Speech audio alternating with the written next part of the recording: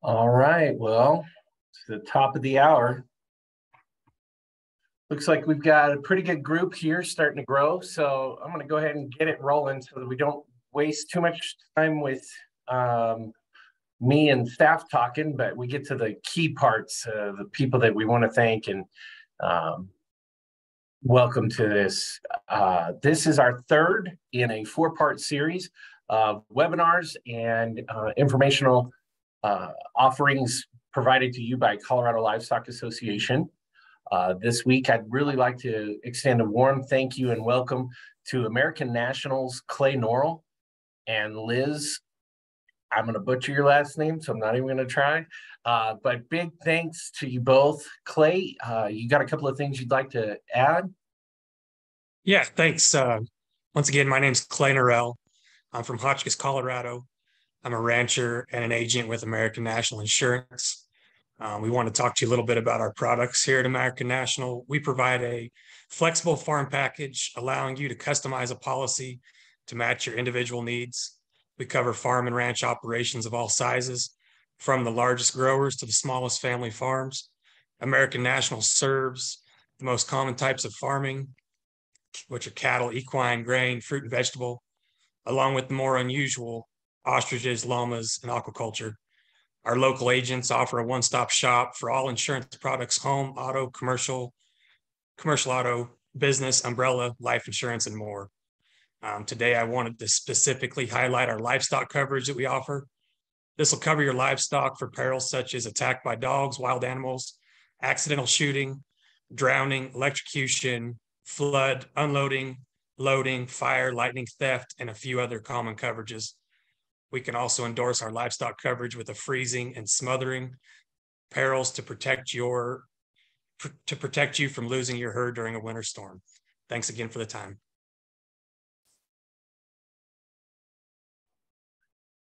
Hey, big thank you, Clay and Liz. We appreciate y'all making this possible, and we really appreciate you being a part of today's webinar. It should be a very informative and fruitful discussion today. So next, I want to kick it over to Kevin Paul. But first, I'd like to do a little introduction to Kevin, because Kevin is no stranger to ag and definitely no stranger to the CLA team. He worked with us as an attorney from Range Law and sponsor previously to help fight the Senate Bill 87 provisions that were going to take place back in 2020 that would have done pretty egregious harm to the ag industry. And so having Kevin on board has been a really big asset. He's a Denver attorney and has been a part of a myriad of new and old things. He has been a friend to ag, and I could go on for a very long time about Kevin because I'm very proud to have him a part of the ag community and doing what he's doing. But most importantly, he is currently helping us challenge the key service provider provision in the Senate Bill 87 that right now allows for trespass on your business property. And so without Kevin, we wouldn't be able to do what we're continue to doing in this fight. So Kevin, I'm going to just go ahead and kick it over to you because I could brag about you all day. Thank you so much for joining us. Thank you, Zach. Thank you very much. It's a great privilege to get to work with the association. Thanks to Clay and Liz for sponsoring me today. I really appreciate the opportunity to talk to you for a bit. Let's just get started. We got a lot to talk about today. I usually like to pick one or two topics to cover when I do a presentation for you all, but today we're going to go a little differently. And we're going to move through quite a bit of material because so much has changed in farm labor and employment law over about the past 18 months. We've been really busy at the Capitol, as well as Zach was saying, in litigation. And we've been facing some challenges that my firm never has before in our work with our friends in agriculture. And I want to cover some of the things that we've been faced with. We're going to work at a fairly high level. I can't really give you individualized legal advice in a Zoom call, but I do want to cover things that you're interested in. And so what we're going to try to do in order to make it possible for you to ask questions as we go through and things come up for you is to make the chat available for you. My colleague, Cindy Coleman, who works alongside me, is taking care of that this morning for us. And if you'll type your questions in, Cindy will try to answer them in real time. If there's a guidance document that we can send to you, we've got a bunch of those loaded up and ready to go. And if it's a question that comes up for everybody, Cindy will just butt right in and ask me to answer it for everyone. So please make use of that if you like. And if we don't get to your question before the end, we'll try to get to it right before we go today. We're going to talk about these areas, wages and hours. There's been quite a bit of change in state law in particular with respect to how you pay people and how you keep record of the hours that they work for you. We're going to talk about working conditions. That's the stuff that really was at the heart of SB 87, the Senate bill from the 2021 General Assembly that Zach referred to.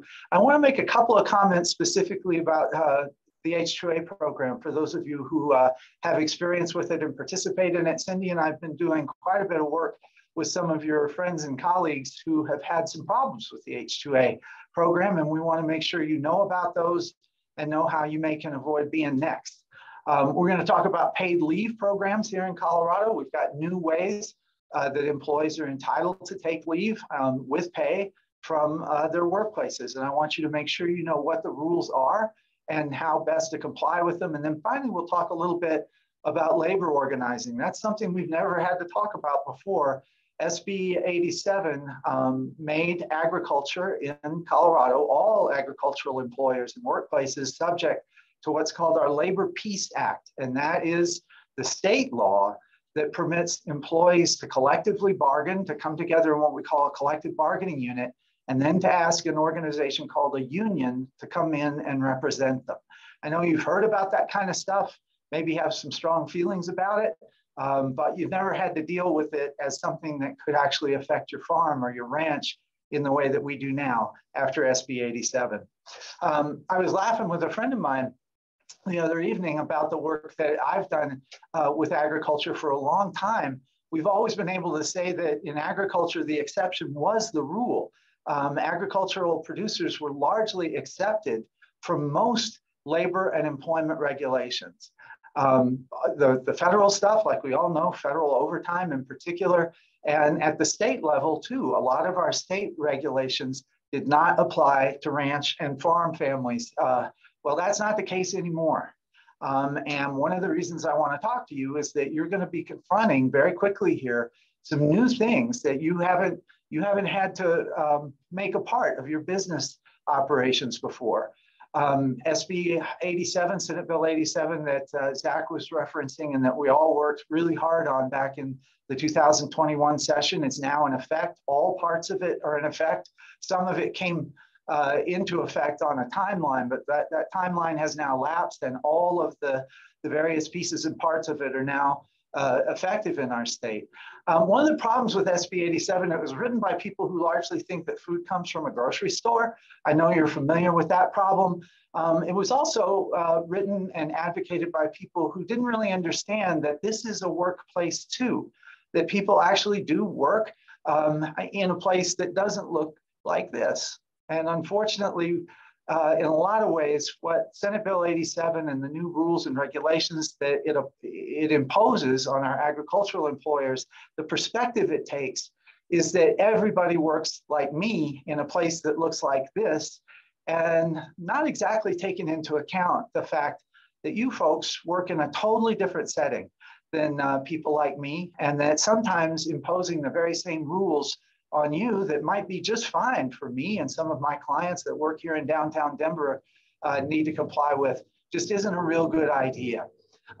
That being the case, we got to do something about this because, as I said, all of these new things are now in place and are now effective and now are going to affect your business. Quite some time ago, about 12 years ago, my firm and I were asked by Dairy Farmers of America to help them and their members to deal with the fact that they were facing some pretty difficult workforce related problems. Most of them stemmed from the immigration issues that really affect the dairy industry. We all know that dairy has unique problems that really aren't solved by any of our immigration laws, things like the H-2A program that doesn't apply to dairy because it's not a seasonal industry. We came in to help and ended up talking about our work as creating a culture of compliance. Now that sounds kind of touchy-feely and weird, and it really isn't. It's just a way of bundling up three things, three components that I want you to think about throughout our conversation today. The first thing that's really important is you got to know the rules. Now that may sound sort of simple and like, yeah, right. But you'd be amazed all throughout the industries that we work in, not just with agricultural employers, but a lot of employers don't actually know the rules that they're supposed to comply with because there's a lot of them. And so I'd encourage you, keep up with what's going on. Anytime that you have a chance to attend a seminar or a conference that has to deal with employment law, I would encourage you to do that. It changes a lot, it changes fast, and it can change in some really important ways that if you're not keeping up with it, it can really put you in a bad place. The second is you got to comply with the rules. Please take this seriously.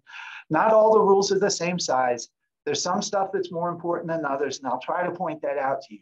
Some things you can kind of work around the margins on, and it's not going to get you in a lot of trouble, and other stuff that can actually get your business shut down in a way that it's hard to get you back up and running again. So I know that this isn't the kind of stuff you love to talk about, and it's new, and it's not something you've had to put up with before, but please do take it seriously, because as some of the folks that we've represented over the past couple of years could tell you, it's no fun to have to call us up and ask us to help get you out of trouble instead of trying to keep you out of trouble. And the last thing is one that's the most important to Cindy and me and the folks who do the work that we do. And that is, you have to remember that you may be called upon to prove that you complied. It's not just enough to know the rules and to be able to say that you did what you were supposed to. If you get challenged as to whether you have done what you were supposed to do, we may have to prove that for you. And in the world that we work in, Cindy and me and other lawyers, the rule of thumb we work with is this: if it's written down, it happened, even if it didn't. The problem is, if it's not written down, it didn't happen, even if it did.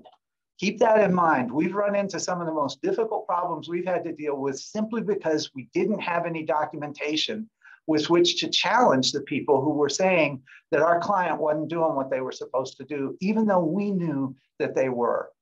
All right, let's start with wages and hours. That's the part of SB 87 that's really creating some of the most important and different changes in the way that you'll be doing your business. As you know, Colorado minimum wage now applies to all agricultural employers, no matter how many employees you have. It used to be that you were only required to comply if you met federal minimum wage requirements, the old 500 man-hour rule, 500 man-day rule, excuse me, and that's not something to keep in mind anymore. Everybody in agriculture has to comply with Colorado minimum wage, which gets set every year according to the Constitution since 2016 and the ballot initiative that created a constitutional minimum wage.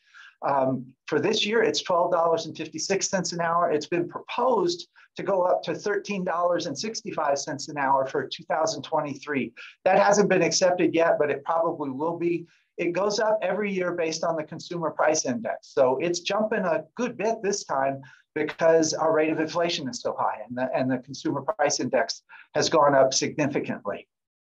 So you need to pay attention to that every year because it's going to change. Another thing that you have to pay attention to that come out of the regulations that are attached to SB 87, as well as some other requirements that apply to you too.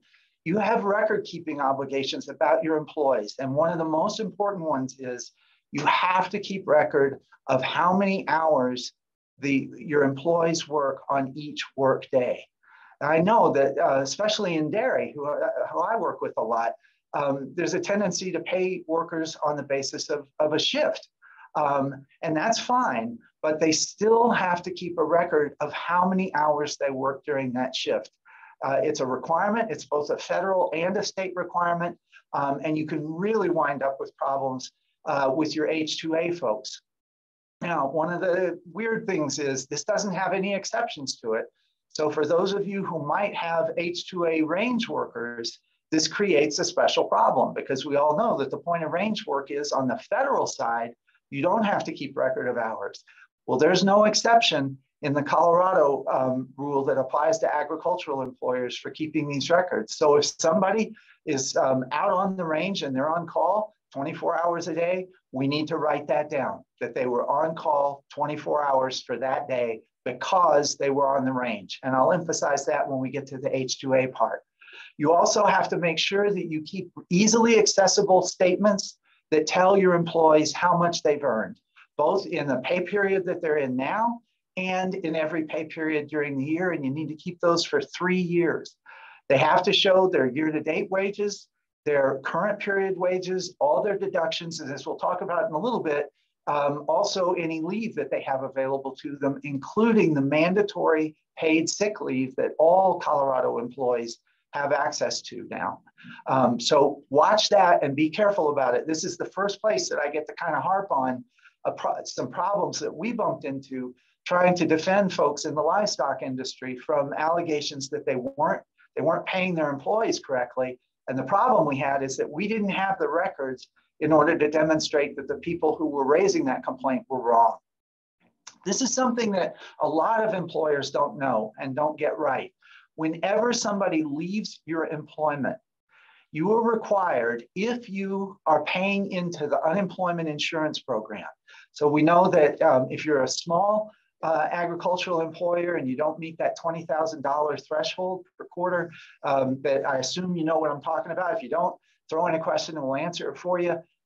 If you are paying into our state unemployment insurance program, then when somebody leaves employment, whether it's your idea or theirs, it's not just applicable to people you terminate. If they leave, you are required to provide them a notice that indicates how they can apply for unemployment insurance benefits.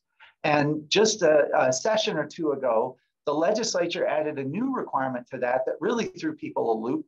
And that is you have to include a statement of why that employee is leaving. So if you terminated them because they kept missing work or because they were intoxicated on the ranch, you have to write that down on this notice of termination. Now, it's kind of a formulaic thing. It's not too difficult, but we're going to try to help the association out by making one for you that Zach and Brittany can make available to you. So you can just kind of fill in the blanks and make sure that you're complying with this requirement. We'll try to get to that to them in the next couple of weeks, so you don't have to come up with one yourself. The Department of Labor and Employment will eventually create one, but they haven't got to it yet. So we're on our own getting that done. Okay, if you've kind of been napping, this is the place to wake up, because the overtime part of Senate Bill 87 and the rules that have now been adopted by the Department of Labor and Employment, what's called the Division of Labor Standards and Statistics. That's the place that's directed by Scott Moss that some of you are familiar with from working in the coalition that was trying to make Senate Bill 87 a little more reasonable. We didn't get very far with that, but Director Moss was always willing to listen to us. Well, these are the rules that he's had to put in place now because he was directed to by that legislation. This is new stuff and we don't have much time. The clock is ticking. We're 6 days out. 6 days and counting from the effective date for the overtime rule. And that is November the 1st. November the 1st, like next week. So if you haven't gotten yourself ready for this, sit up particularly straight and take a listen, because these requirements are going to go into place right away. For 2022, the rest of this year and all of next year, you will need to pay overtime to those of your employees who work more than 60 hours in a work week. More than 60 hours in a work week. Now, this really does mean week. A lot of times employers will mess up because they say, well, we pay on a 2-week pay period. So what we're going to do is make sure nobody works more than 120 hours in any pay period, and we should be okay, right? And the answer is No, that will not work. You have to keep records by work week. And if somebody works more than 60 hours in 1 week in your pay period and less than 60 hours in another week of your pay period, you don't get to put them together and add them all up. If they work more than 60 in 1 work week of 7 days, then they're owed time and a half for the hours over 60 that they worked, not for all the hours that they worked, but only for that 61, 2, 3, or 4, however many extra hours beyond 60. I hope that's really clear to everybody. If it's not, tell me I need to go over it again in a note to Cindy. Okay, now what's going to happen is the overtime rule, the final overtime rule, is getting phased in over a period of years. This is what Director Moss and the Department of Labor Standards and Statistics put in place to try to help agricultural employers get used to this, because you've never done this before. So starting January 1, 2024, so after all of next year is over, the following year, we're going to make a distinction between small agricultural employers and large agricultural employers. And it's based on how many employees you have and how much money you make. Small employers are going to be those with less than 4 employees. So 1, 2, 3, as an average over the past 3 years. So we look back 3 years and we see if you average those 3 years together, you had less than 4 employees during each of those 3 years. So you're a pretty small ranching operation if that's the case. And your adjusted gross income that shows on your tax return has to be $1 million or less. $1 million or less. So if you tilt over $1 million as your AGI, then you're not a small employer for purposes of overtime anymore, starting in January 2024. Now, the benefit you get for being a small employer is that instead of 60 hours, your overtime threshold drops to 56 hours, which is better than what large employers get. What's going to happen is that over the course of these 4 years that we're talking about, the threshold for overtime is going to go down, so that employees who work less and less hours over what we think of as sort of normal in agriculture are going to be entitled to overtime pay.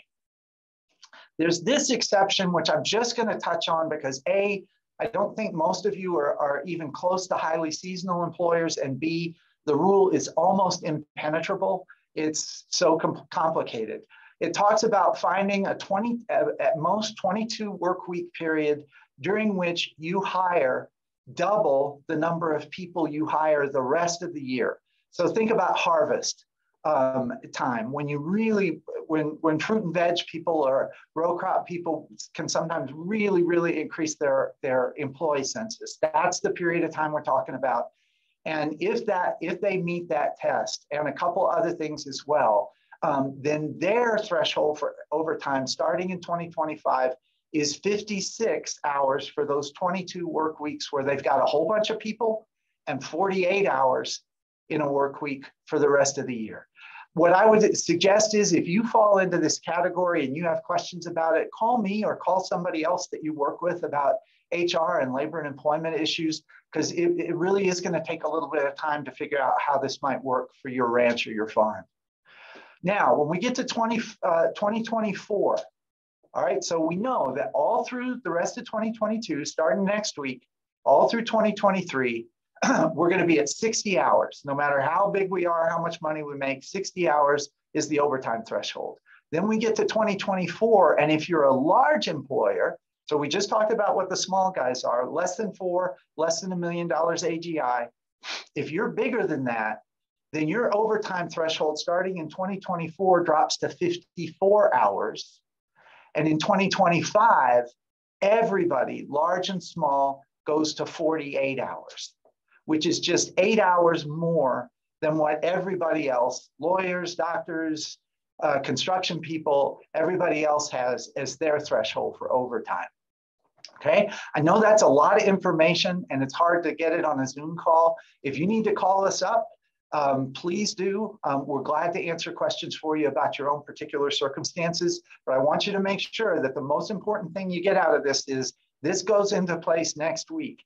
And you really do need to work with your payroll administrator, or if you do it in-house, make sure you're doing it right, that if your employees are entitled to overtime during this introductory period, you're getting it right. Okay, there's another way that you become eligible for overtime, and this is really important because it's different from federal overtime and from most states. We have a special rule in Colorado that if an employee works 12 hours or more per day or per shift, if the shift crosses days, the hours they work over 12, they're entitled to overtime, no matter how many hours they work in the week. So if somebody's been out sick for several days and they only work 2 days during the week, and one of those days they work 14 hours and one of those days they work 15 hours. Well, that doesn't even add up close to 60, but that doesn't matter. The day that they worked 14, they're entitled to 2 hours of overtime. The day they worked 15, they're entitled to 3 hours of overtime, no matter how many hours they worked in the work week. So please pay attention to this too, because oftentimes when somebody doesn't show up or something goes wrong that you weren't expecting on the farm, there's all kinds of reasons that people could have to work sometimes more than 12 hours in a day, and they become entitled to overtime. Now, there's an exception to the overtime payment rule, and here it is. If they work between 12 and 15 hours, so between 1 and 3 hours extra, then you can compensate them not with money, but with an extra break. Now you remember that SB 87 requires that you start providing 2 10-minute breaks if they're working a full shift plus their lunch break. Well, if you want to avoid paying overtime in cash and the person is working 1, 2, or 3 hours over, you can give them a paid 30-minute break toward the end of their shift, and then they can come back to work and you won't have to pay them time and a half. If they work as much as 15 hours in a single day or a single shift, then if they go beyond that, you have to pay them 1 hour at minimum wage. 1 hour at minimum wage, not per hour. Right now, the rule says, so if they were to work 16 hours and you gave them a 30-minute break before the end of their shift, you would owe them 1 hour of minimum wage pay, which we already talked about being 13 bucks and change next year. Again, if that's confusing, please let us know. I'll be glad to go back over it. Now, there's one exception that's specifically for agriculture from overtime eligibility. It's very similar to the exceptions that all other employers have available to them. You may have heard of them, called the professional, executive, and administrative exceptions. Those usually don't apply to folks in agriculture because you don't do the kind of job duties that we do here in an office. But there is a new exception. And it depends on the salary that the person gets paid and their job duties. Let's start with the salary. For 2022, you have to pay that person $865.38 per week, which equals $45,000 a year in order to gain access to this exception. And that amount, like everything else, is going to go up per year to $961.54 in 2023, and I think it's to about $1,000 in 2024. So that has to be the employee's salary per week, or we can't even get on to what they do. If you meet that standard, and I know some of you have folks who've been with you forever, who are your supervisors, superintendents, lead folks that you pay really good, and they make a lot more than these thresholds, then you look at what they do. And here's the test. First of all, they have to be full-time and work with livestock as their primary business duty. All right, so they're not just a couple of days every now and again helping with the herd. That's their job, to work with your livestock. They have to have a job that requires them to exercise independent judgment and discretion. And this is a phrase that we use in employment law all the time, and to describe overtime exemptions. So it's nothing special. It just means that they don't just do what you tell them to do. You ask them to go do a job, and then they have to figure out how to do it. And most of the time it's because they're managing people and figuring out how they do it. they have to either manage at least 2 full-time equivalents. So at least 2 full-time people, or if you have part-time people, enough part-time people that they would equal 2 FTEs, or they report directly to you as the owner, or they report to the person who's your second in command, your lead person, an executive that works right alongside you, all right? So full-time livestock work, independent judgment and discretion. They got to manage a couple of guys, or they got to report directly to you. So they're high-level supervisory people. If they meet those thresholds of salary, then they are not entitled to overtime. You still need to count the number of hours that they're working per day in case we get in trouble. They need to keep their hours, but they're going to be exempt from getting paid overtime or being entitled to an extra break or being entitled to a lump sum payment of minimum wage when they work more than 15 hours. I know that was a whole bunch of information in a very short period of time. We're pretty much done with the overtime rule. And the worst thing I have to tell you is it may all change. Very shortly after the overtime rule was adopted by Director Moss and published, a group of folks who are advocates for farm workers, as well as a couple of individuals, sued the state on the ground that the overtime rule is unlawful and that the state cannot come up with an agriculture-specific overtime rule. The only way the state is permitted to do this is to make farms and ranches and greenhouses and other folks who are agricultural employers subject to a 40-hour work week, 12-hour day overtime rule, no exceptions. That lawsuit is not very far along. The state's first effort, called a motion to dismiss to get rid of it, was denied by the Denver District Court. So now it's going to proceed on to the next phases of the case. We'll keep an eye on it. I know you will too. It's probably not going to be over for at least a year. So please don't think that the fact that it's been challenged means that you don't have to comply. You do. These rules are now going to go into effect, and you need to follow them until something changes about the overtime rule. Okay, now let's move on to the topic of working conditions. And this really implicates the middle part of SB 87, for those of you who were part of the kind of negotiations on that, mostly being told what horrible people we were to be opposing it. As Zach mentioned, the key service provider access provisions are important to know about. That's the provision in the bill that says that any service provider an employee may need access to, and it doesn't have any more specific definition of service provider than that. You cannot interfere with in any location. If they want to visit with an employee, they're entitled to do it. That includes on your property. And now the state, in some litigation that we filed, is taking the position that, oh no, it doesn't mean that, it's more narrow than that. But you can't read it that way, and I don't think that that's going to work for them. The fact is, this is in force now. We've had experience, including with some of the folks from the association, with people, especially people who say that they are providers of educational services, and they want to talk to the employees about English as a second language classes and things of that sort, come onto the property and demand to be able to go visit with people. Now remember, in addition to the key access service provider provision, there's another completely separate provision that says that your employees who are housed on your property have a right to have visitors come to their property, to the place where they live, without you interfering with them. That we have not been able to challenge in the litigation, because there's no law that would support us stopping that, because in that instance, you're treated as a landlord and the employee is treated as a tenant. And tenants do have a property interest in the property where they reside.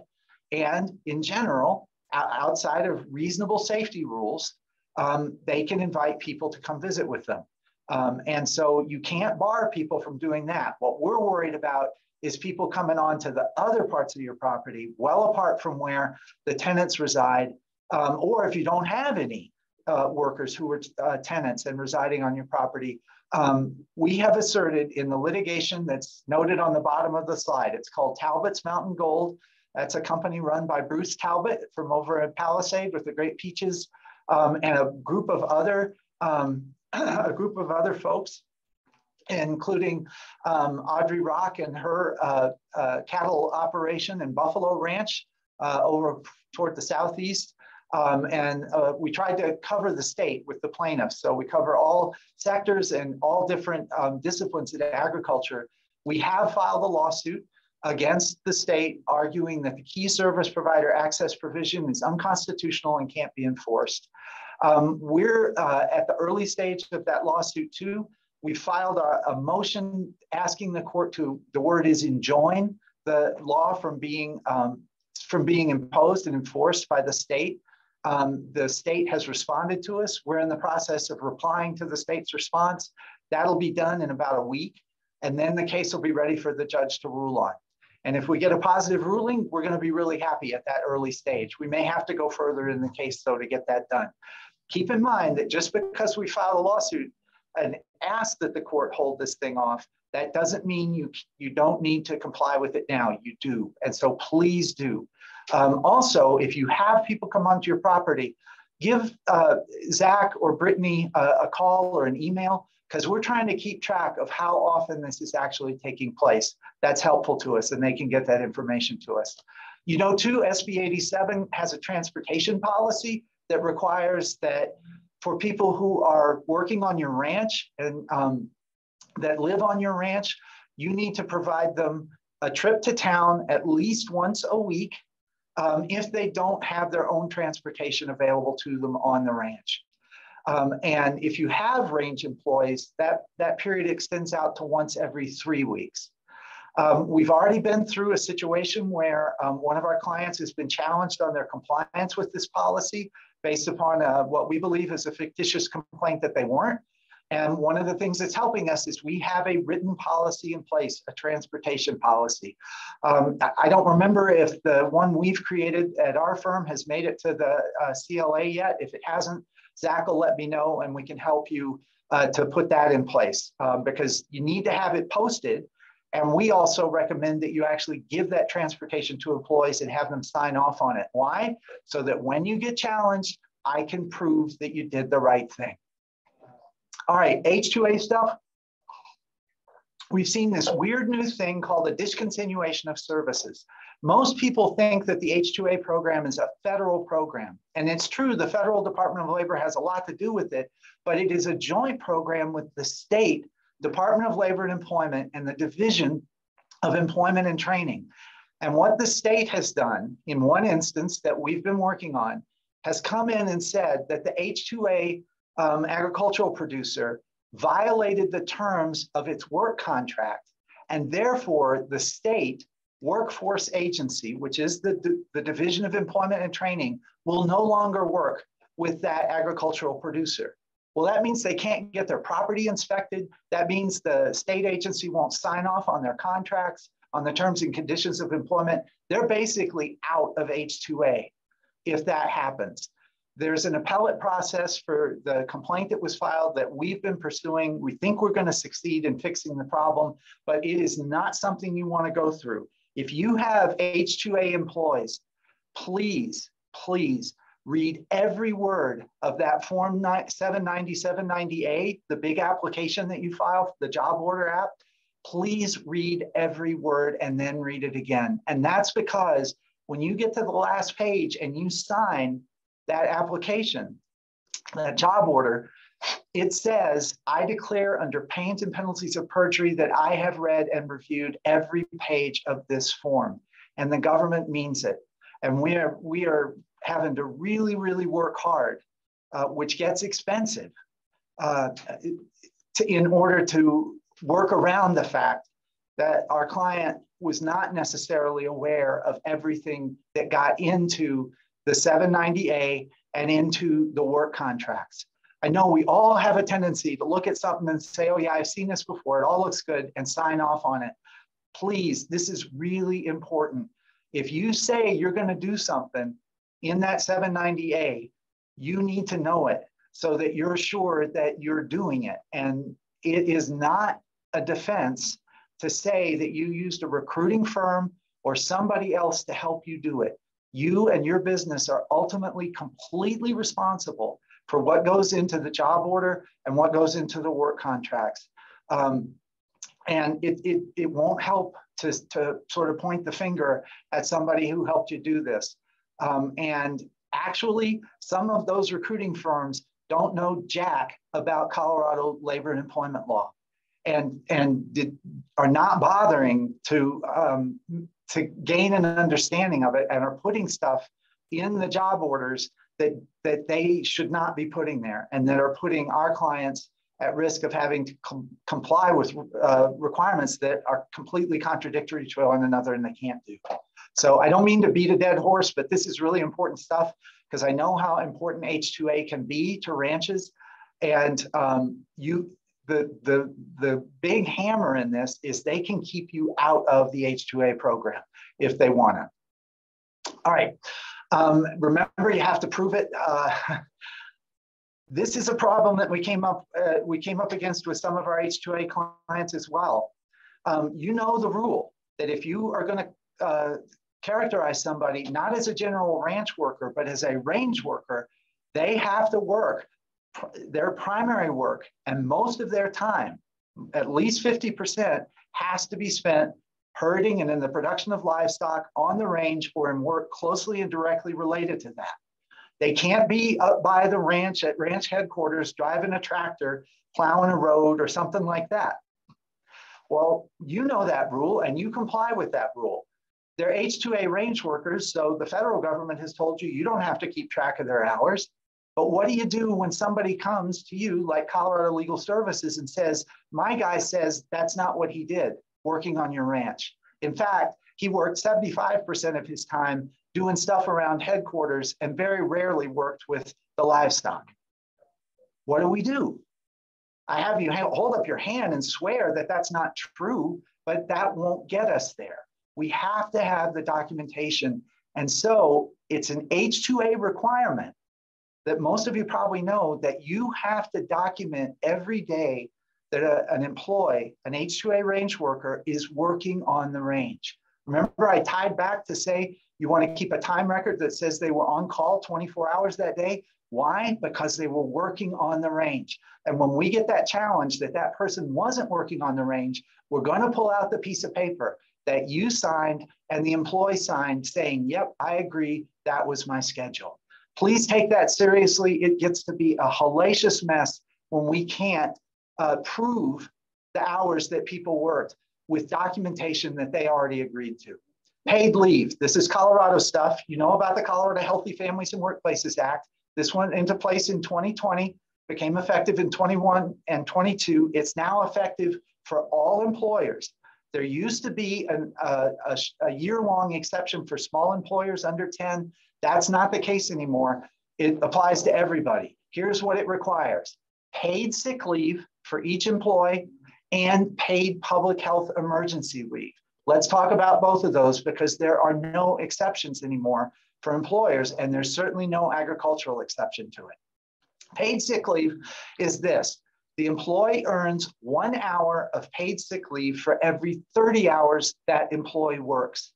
If the employee is an overtime exempt employee who gets a salary, so remember that exception for the supervisor who works with livestock on your ranch and is like your second in command, that person may not be, it doesn't have to accrue at 1 hour for every 30, because they may work a lot more than 30 hours. You presume that they work 40 hours a week, even if they don't work that many, or if they work a lot more. You just presume that it's 40 hours a week. But for almost all your employees, you're going to be counting 1 hour of sick leave for every 30 hours they work, to a maximum of 48 hours a year. That's the most that any employee can accrue in a year and the most they can use in a year. What we have recommended to our employers after more than 2 years of experience with this is, instead of doing an accrual where you're counting as you go along, especially with employees who work well more than 30 hours every week, just front load 48 hours of sick leave. On January 1, every employee has 48 hours of sick leave to use if they get hurt, or if they get sick, or if they have to take care of a sick child or relative. It's a lot easier administratively because you have to keep track of this. Even if you have a PTO program where you want to integrate this with the PTO program, you still have to keep record of how much of that time is used as sick leave. So after we've tried a whole bunch of different things with our employer clients, we finally settled on saying the easiest thing to do and the thing you're least likely to make a mistake about is just have a sick leave program. And for everybody that works full-time, they get 48 hours of sick leave during the year. I hate to tell you, but for my purposes, COVID ain't over yet. Public health emergency leave is what we call COVID leave. It's specifically for people who come down with coronavirus disease, who have to take care of a family member or a child who comes down with coronavirus disease, or God forbid, the schools and childcare places are closed again because we have another surge of COVID. That is still in place. That public health emergency order from the federal government was renewed this month, and it stays in place until into 2023. Now, we don't know what's going to happen then. A lot of that's going to depend on how the disease progresses over the course of this next quarter of a year or so. But for right now, public health emergency is still in place. That's the leave that requires 80 hours of leave for all your full-time employees for these COVID-related issues. If you hire somebody tomorrow, even though it feels like the coronavirus has really lightened up and isn't causing us anywhere near as much trouble, they still get access to 80 hours of leave if they have a problem related to coronavirus disease. And this access to public health emergency leave extends until 4 weeks after the public health emergency order is rescinded. You'll know when the public health emergency order is rescinded because we're going to send something to Zach saying it has been, and it's going to be all over the newspapers and the television, and you'll know about it. But that doesn't mean that the leave is over right then.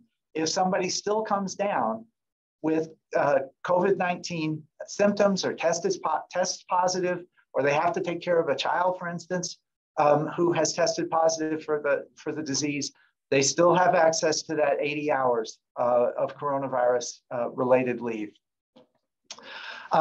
Do keep in mind, it's only 80 hours. It doesn't renew every year. Once they use it, it's gone. So if you have employees who used their 80 hours of coronavirus leave back during 2021 or even earlier this year, it's gone. They don't get any more of it. And you're done with that for that employee. So it's a one and done stuff. Paid sick leave and public health emergency leave do not have to be paid out at the termination of employment. Okay, keep that in mind that even though the COVID leave, the PHE leave of 80 hours is still in place, when it ends, you don't owe people 80 hours worth of leave if they didn't use it. It just evaporates and goes away. The same with Healthy Families and Workplaces Act leave. People get that 48 hours. If they don't use the 48 hours and they leave your employment, they don't get paid that 48 hours in cash. Now, please remember that in order to be in compliance with Healthy Families and Workplaces Act, you have to have a written policy that tells employees how you are going to deal with their paid sick leave. You also have to have a poster up that talks about Healthy Families and Workplaces Act and their access to it. The other place that you need to put, you would be best to add reference to how much sick leave the employee has available and has used is on their paycheck stub. You don't have to do that, but it's the easiest way to do it. And for those of you who use computerized, software-based tools to generate paychecks with, almost all of them have the ability to manipulate it to add leave to the paycheck stub. And that's one of the best ways to make sure that you can demonstrate that you were telling the employees how much leave they had available and how much leave they had used during the course of the year. There are all kinds of other posters that you're required to put up too. There's a new one on the Department of Labor and Employment, Division of Labor Standards and Statistics website that I bet you're all familiar with, that just came out with respect to the agricultural requirements under SB 87. They had been a little slow getting those out, so that's where you need to go to access those posters. There's a spot on the website that tells you all the posters you're supposed to have up. It's not just one. We tell all of our farm families, go to the Home Depot or go to the Office Depot and get one of the big bulletin boards, like the 48 by 36 ones. That's probably big enough to hold all the posters that you're supposed to have up. I swear to you, if you get audited, they will come in and they will ding you and they will fine you for not having the posters up and available to your employees. So they need to be in a place where they congregate, and you need to have them all up. There are federal posters you also are required to have up about workplace safety, about minimum wage, and about any discrimination issues. So please, if you need help with that, maybe let Zach know, and we'll send over some resources for you so you can find where they are. You never need to respond to those ads you get that say for just $300, they'll send you a poster for your state. These are all free. They can be printed on a home printer. They come off on letter or legal size paper. And you just need to make sure that you check every year that you've printed them off and you've got them up. It's one of the easiest compliance tools that you have. And it shows that you're paying attention to what your obligations are. Hi, Kevin. This is Cindy. I want to interrupt for just a minute with a couple of questions. We're getting a lot of questions about how these regulations and laws you're describing apply to H-2A workers. And then we also have some questions about whether or not, what the impact is November 1 if you use multiple LLCs to pay your employees. Are those questions clear? Start with the H-2A one first. The answer is all of them. For instance, our what's called the COMS order, the Colorado Minimum Pay Standards, Overtime and Minimum Paid Standards Order, it defines a minimum wage for H-2A range workers. Otherwise, the minimum wage that applies to H-2A general ranch workers is our general minimum wage. And you know, if that minimum wage is higher than the adverse effect wage rate, then H-2A requires that you pay the minimum wage. So there's virtually nothing that I've talked about that isn't applicable to folks who are working under the H-2A program. One of the things that you attest to in your 970A is that you're going to comply with all applicable federal and state laws. So there really isn't anything I've talked about, including paid sick leave, that does not apply to the H-2A folks. Ask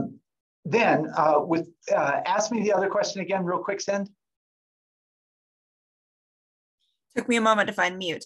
The other question relates to what happens if on November 1st, when you have to figure out how many employees you have, where you fit, if you have you're paying employees through multiple LLCs. Got it. So the employee is going to be attached to the EIN from which that employee receives their pay. That's the EIN is the number that goes on the W-2, for instance, the W-4. That's the entity that employee is paid by. And right now, that's how you would count them. We don't have a rule yet that says if all of the LLCs have common ownership, that you have to aggregate the employees. I wouldn't be surprised if that happens. But the answer to your question is if you have multiple LLCs, those LLCs each have employees under their EIN, then the LLC that's paying the employee is going to be the one that you're worried with. Okay, back to leave. And we're going to have a little bit of time at the end. I was trying to make that happen. So if I didn't answer a question clearly, pop back up and I'll do a better job. In addition to Healthy Families and Workplaces leave, make sure you got that. In addition to Healthy Families and Workplaces leave, we are going to implement the Colorado Family Leave program here shortly. Family stands for Family and Medical Leave Insurance. It is for people to deal with a serious health condition for themselves, like a serious illness or a serious injury, taking care of a family member who is seriously ill or injured, or taking care of a new child, whether adopted or a foster child or a biologic child.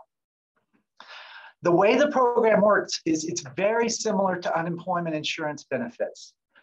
Employers and employees are gonna pay into a state fund that's gonna function kind of like unemployment does, where when you're eligible for it, you get a percentage of your normal rate of pay. Not the full thing, but a percentage of that.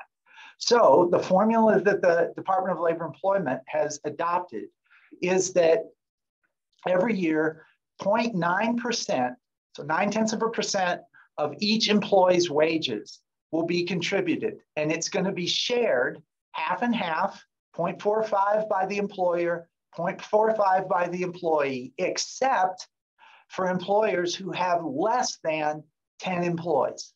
Less than 10 employees, so 1 through 9. 1 through 9, your job is only to transmit the employee portion, which comes out, it's like after tax. That's contributed by the employee from their gross salary, and you are not required to contribute as an employer. That's the way the rule is now. That doesn't mean it won't change later on if they don't have enough money to do what they want to do. But right now, if you're a small employer under 10, you're not going to have a contribution requirement yourself. This is going to start January 1st of 2023. It's going to start with contributions only. So if you're more than 10 employees, you're going to start contributing on your behalf and on the employee's behalf to the pool, to the state fund, beginning in 2023. That's to allow us to build up the pot that we're then going to start paying benefits from in January of 2024. Theoretically speaking, there's a lot of people who don't think that the actuarial stuff will work, but we all hope it does, because it would be good to have a program that we don't have to bear the entire cost of, for people to have leave in important circumstances where they need it. We do not have any guidance yet how Healthy Families and Workplaces paid sick leave is going to integrate with family leave, family and medical leave insurance. I'm sure we're going to get guidance on that after 2023 gets started, so that we know what to do when 2024 rolls around. So stay tuned. But these are things that you do need to pay attention to, because they're going to change throughout the course of the next 12 to 18 months. Finally, please remember that in Colorado, we no longer allow employers to recover vacation time from folks when they leave employment. Vacation time can no longer be forfeited. And whether you call it vacation or paid time off, doesn't matter. Once you have awarded it to the employee, you can't reel it back in. You have to pay it in cash when they leave employment. It didn't used to be the case. You could have a vacation program where they could only accrue so much per year, and if they didn't use it, they lost it, and they started over the next year. Those won't work anymore. Instead, what you do is you put a cap on the total amount that anybody can accrue at any one time, after which they just don't accrue anymore until they've used some of it. It sounds like a technical difference. It is, but it's an important one, because we've had employers get in trouble for not knowing that they could not have a use it or lose it vacation program anymore. And that's a relatively recent thing in Colorado law. Now, lastly, labor organizing. I'm just going to tell you this. You are not familiar with the Colorado Labor Peace Act. I can tell you that. Very few people are. For agriculture only, you only have to have one employee to become subject to collective bargaining, which sounds kind of stupid, and it is. Everybody else has to have 8 employees before they become subject to it, but that's not the way it works for you all. That was part of SB 87. If you see any indication of union activity, like farm worker justice organizations or things of that sort, you see flyers around from the United Farm Workers, or from another union for that matter, like the United Fruit and Commercial Workers. Do not pass go, do not collect $200, call for help. You can call us, you can call Zach and Brittany. don't try to do this alone. If you see any evidence that there is organizing activity on your farm, you're going to need help. Labor law is complicated. It is not something that you know intuitively, and you need to get on it early in order not to make big mistakes that could really cost you a lot of money. With that, I will ask Cindy, are there any other questions in the chat that I need to address before we say sayonara here? I think I've got us caught up. Terrific. Well, thank you very much for handling that. I know the folks appreciate it. Again, I'd just like to say to everybody, thank you for inviting us to spend time with you today. I know this stuff isn't easy to deal with, especially when the legislation that was adopted was kind of like somebody opening up a fire hydrant and just letting it all come out all at once. I will say that the team lobbying for you, and I was just a teeny tiny little part of it, your lobbyists did a heck of a good job in doing everything possible to try to blunt the blow of this. It still came out pretty bad, and it wasn't their fault. Please do your best to comply with these new requirements. I really would rather spend 5 minutes on the phone keeping you out of trouble than 5 days in court getting you out of trouble once you get there.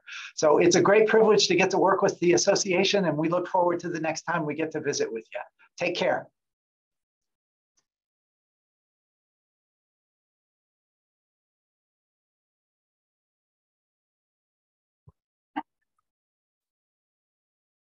All right. Thank you, Kevin.